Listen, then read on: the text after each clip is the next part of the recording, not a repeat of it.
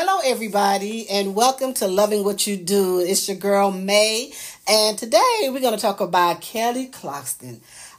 She revealed that she was weighing at 203 pounds and found herself unrecognizable.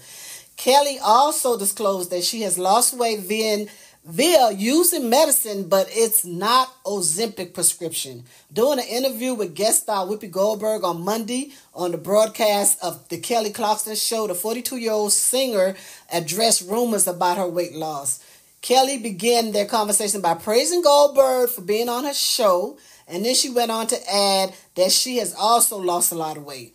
Everyone believes it's Ozempic, but it's not, she continued. Ozempic is a medication used to treat diabetes that is also administered off-label for weight loss. Its popularity has surged, and the celebrities has been using it to lose weight.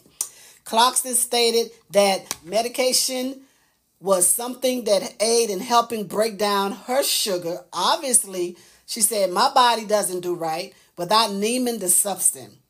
I told my doctor, this is what Kelly's saying, that I was afraid of him, and he followed me for almost 2 years.